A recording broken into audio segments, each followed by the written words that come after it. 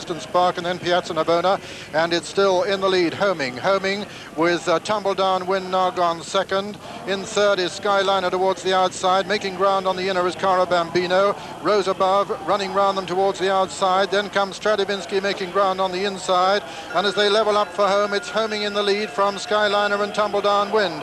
Coming to the 2 furlong pole now. Homing and Willie Carson from Skyliner. Then comes Tumble Down Wind and Cara Bambino. Then Rose Above racing towards the furlong pole and Homing in the lead from Skyliner. Stradivinsky unleashing a run towards the stand side, but it's Homing in the lead from Stradivinsky. As they come up towards the line, it's Homing from Stradivinsky, then Skyliner and Cara Bambino racing into the final 50 yards. It's Homing from Stradivinsky and Cara Bambino, and Homing streaking away towards the line now from Stradivinsky and Cara Bambino. And as they come to the line, Homing wins it comfortably. Second is Stradivinsky and third Cara Bambino, 4 Skyliner, 5 Camden Town, then Rose Above. As we see, installed under orders and away.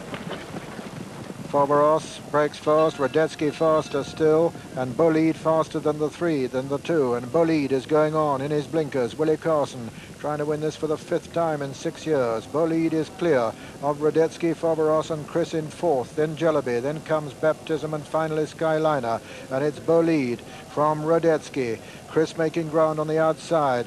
Foberos back in 4th now. 5 is Baptism, 6 and 7 are Jellaby and Skyliner, and it's Bolide from Radetzky on the inside of Kris. Behind Kris is Foberos, then Baptism. They're past the 5 marker, then Jellaby, then Skyliner. They're going a pretty good pace too, and it's Bolide in the lead from Radetzky on the inside of Kris. Then comes a little gap to Foberos, and then Baptism, and then Jellaby, and on the outside of Jellaby is Skyliner, and they're racing to the home term already in the Queen Elizabeth II Stakes, and it's Bolide in the lead from Kris in 2nd place. Then comes Radetzky. Behind Radetzky is Foberos.